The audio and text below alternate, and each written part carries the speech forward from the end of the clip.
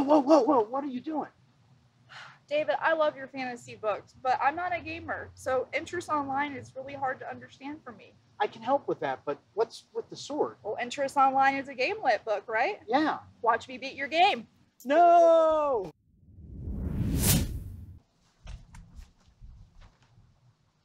Hi, I'm David Peterson, and I've got angst.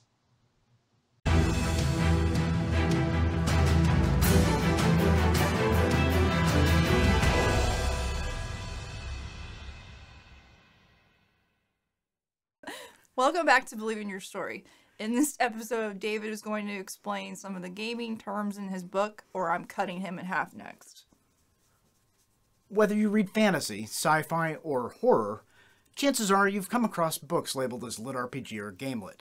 You may be interested in reading them, but are wary because they have game mechanics as a part of the story. I don't want you missing out on these great books just because you aren't a gamer. My friend and muse, Cristi, has joined me today to get through some of these gaming terms so you can enjoy these stories. I've been on David's alpha review team since his second book, Buried in Angst. I'm not a gamer, and a few of the terms and interests online threw me at first. I figured you would have picked up on some of them watching us play video games at LAN parties all these years. I come for the food and the booze. Of course.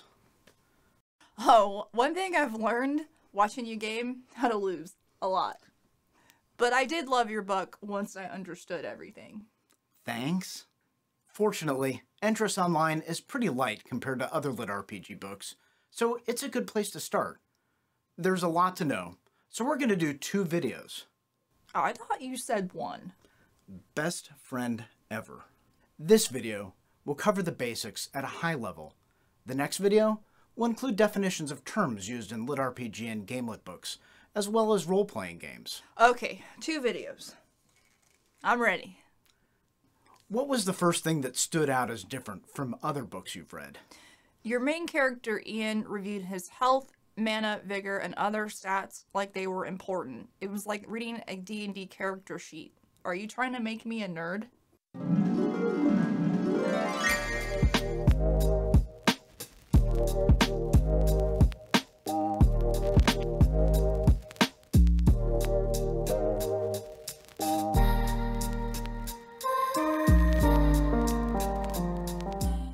Yes. Some LitRPG books go deep into stats with detailed character sheets. If you're not into gaming, just think of those stats like a description of the character. Consider someone like Jason Momoa. I consider him all the time. Okay. Scarlett Johansson may be a less distracting choice. Oh no, I consider her too. Depending on the game or the book, Black Widow would have high dexterity and exceptional charisma. Exceptional. But in these books, characters can get more powerful by gaining levels. I don't think Jason Momoa can get any better. It's sort of like lifting weights to get stronger, or practicing with a weapon to become more proficient. Leveling is a way to measure progression.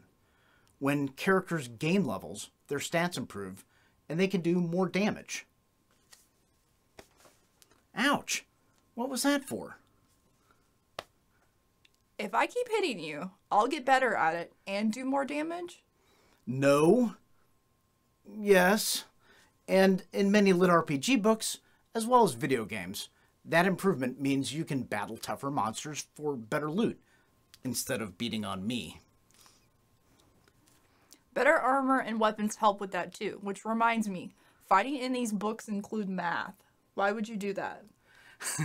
Some LitRPG books use numbers and others use percentages, but the intent is to show how much damage is done. So, like, if I were to attack a piece of cake. Ooh, cake?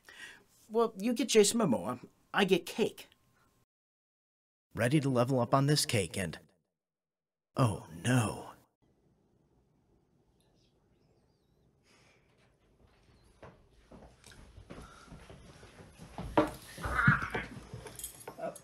I did.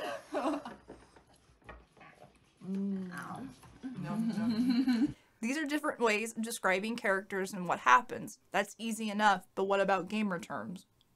That's the next video, where we'll provide definitions for some of those terms. I'm ready! The great thing about LitRPG is that once you get it, you'll find these books are fast reads. It's a quickly growing genre, and there are a lot of great books. I hope that you'll give LitRPG and GameLit a try. Starting with interest online. Yeah! Sorry about your book. That's all right.